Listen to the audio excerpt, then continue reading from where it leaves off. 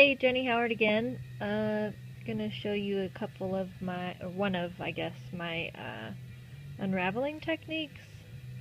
This I have to do, I think this sweater, I'm pretty, if I remember correctly, it's got a little bit of Angora in it. I think it's wool, something, something, something, and a little bit of Angora.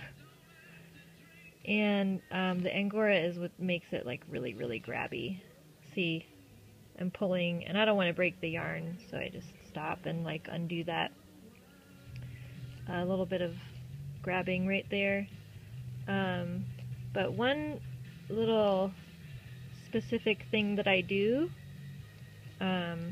is I take these pincher fingers and put them just to the behind the yarn that's coming off, and sort of pull back and down while I'm at the same time pulling up on the thread.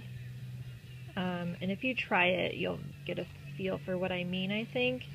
And for whatever reason, I found that that helps it go. And then on the way back, because I don't know if, I guess doing it ambidextrously, that's the first time I've done that, I think.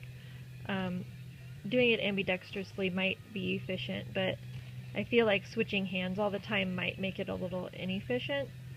So, I don't know, it's probably 6 of one, half a dozen the other. So what I do, well, come on the way back is I just sort of like, I think I grab it really close first of all with my pulling hand, and then I like sort of pull sideways, I pull out.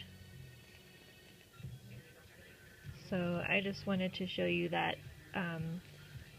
technique.